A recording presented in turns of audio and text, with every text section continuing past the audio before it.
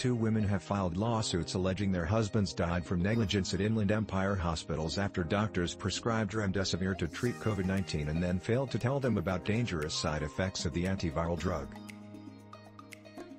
The lawsuits, filed last month in state court against Kaiser Permanente Riverside Medical Center and Redlands Community Hospital and several of their physicians, allege doctors engaged in fraud by prescribing each of the men Remdesivir without their knowledge or consent.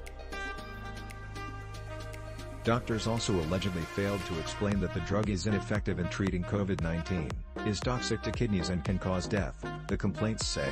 In COVID-19 healthcare circles across the country, Remdesivir has carried the nickname "Run, Death is Near," said the civil complaint, which say, Remdesivir is medically unnecessary for treatment of COVID-19.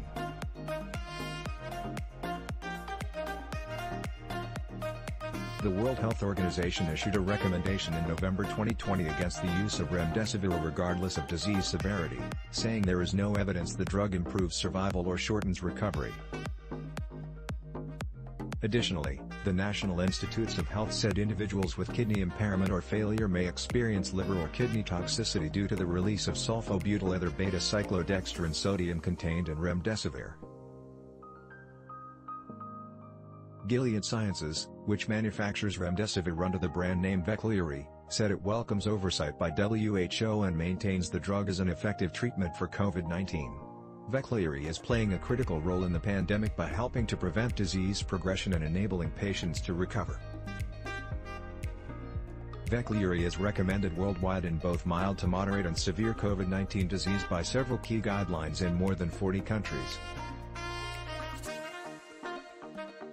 Christina Briones alleges in one of the lawsuits that her 50-year-old husband, Rodney Briones, had a low chance of dying from COVID-19 when he developed symptoms of the virus on August 1, 2021.